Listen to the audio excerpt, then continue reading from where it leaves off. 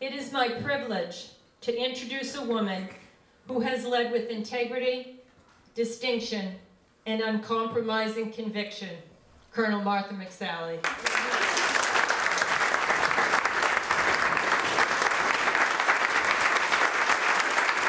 Well, thanks, Meg. I don't know what to say. I have nothing else to say. This concludes our Reagan Dinner. But seriously, it is a real honor and a privilege to be here tonight and to join you all tonight and to be your guest and to spend a little bit of time just sharing some of my perspectives and to try and inspire and fire you up to whatever you're called to do for the fight for freedom and opportunity in America. Sound like a good plan? Yeah. Meg already mentioned a little bit about my story, and at the end talked about my dad. And for those, some of you do know my family, a little bit of my story. But I am the youngest of 5 kids. My mom is here tonight. And my father died when I was 12 years old. And I have 3 older brothers and an older sister. And, you know, just my life was turned upside down in a very short period of time when he had 2 heart attacks kind of back to back within 24 hours. And my life was really changed. And like many young people, who go through tragedies and difficulties as young people, you have to make a choice. You can ask yourself a lot of questions. You know, why did this happen to me? Why is this happening now? Why, I don't understand. And I will not say that my road to through junior high and high school, because we have witnesses in the room, so I need to be honest, you know, was an easy one. But as I worked through the grief, and as I pressed through the grief, I knew that I wanted to do something that mattered with my life, and I knew I wanted to make a difference. And I had a fire in my belly to make every day matter. And having lost my dad, he was 49 years old, it was implanted in me at a young age that every day is a gift. And we learned that again even 2 days ago in Boston.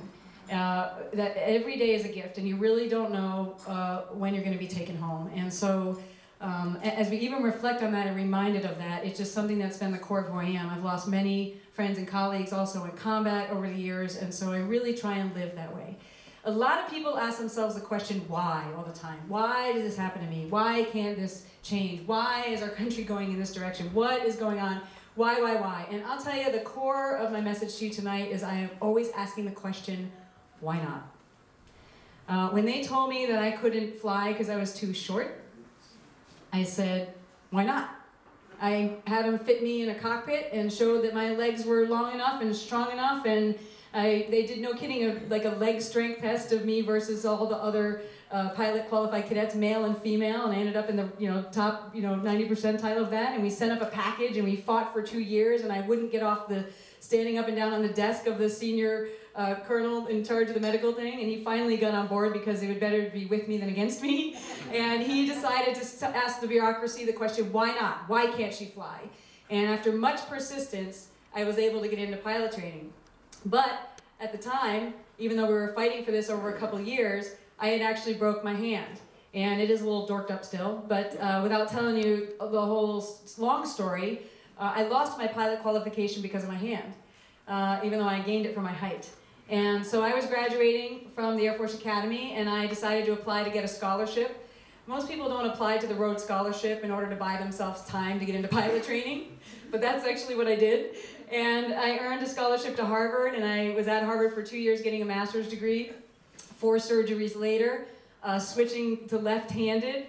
I even purposed my senior year at the academy that I was going to throw the javelin left-handed instead of right-handed, and I just decided, why not? Why can't I do that? Why is that a problem? Why can't we? And so I just purposed, and I endured, and I just put one foot in front of the other, and I just kept asking the questions, why not, why not?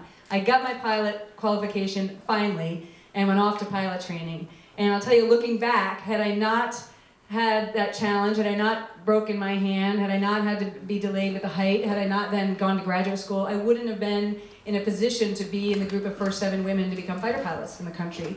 Oftentimes you can't see until you look back the way things play out and how opportunities came even because of the adversity that you've had, right?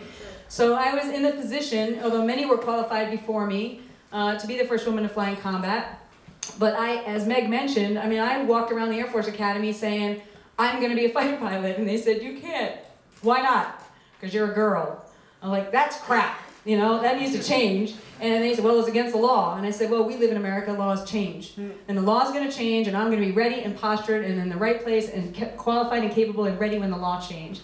And by the grace of God and the work of a lot of other people, I didn't do anything to bring about the change, but I was there when the change happened, and I was ready, and I was able, and I raised my hand and said, here am I, send me. Why not? Why can't women be fighter pilots? Just, I asked the simple question. I didn't change the law, but I was refusing to take no for an answer. When I got stationed over in Saudi Arabia, this was 6 years into the battle to overcome this policy, which is a US military policy imposed on our own people. It wasn't a Saudi policy, it wasn't a State Department policy. We had over time just decided when women are over here, we just wanted them to sit in the back seat of the car, walk with a male escort. They were told to lie and claim the female service member as their wife instead of their fellow service member or their commander. And we were told to put on essentially nearly a burqa. And I had found out about that in my first deployment to Kuwait in 1995, and I thought it was wrong. And I asked, don't we believe in American values? Don't we believe in our Constitution? Aren't we raising our right hand in the military to defend and support and defend these things? If these things matter to us in America, why not here? Why not here? And I continued to push and push and push up the chain of command. The whole story is an 8-year story. It was 6+ years into it when they actually ordered me over to Saudi Arabia, told me to put the burqa on myself, and threatened to court-martial me if I didn't wear it. And you don't just wake up in the morning and decide to file McSally versus Donald Rumsfeld in court, all right? What are you gonna do today? I think I'll see the Secretary of Defense. Yeah, at the time I had been promoted 4 years ahead of my peers, so I was, 2 years early to lieutenant colonel, 2 years early to major, and on paper, on track to continue to be a senior leader.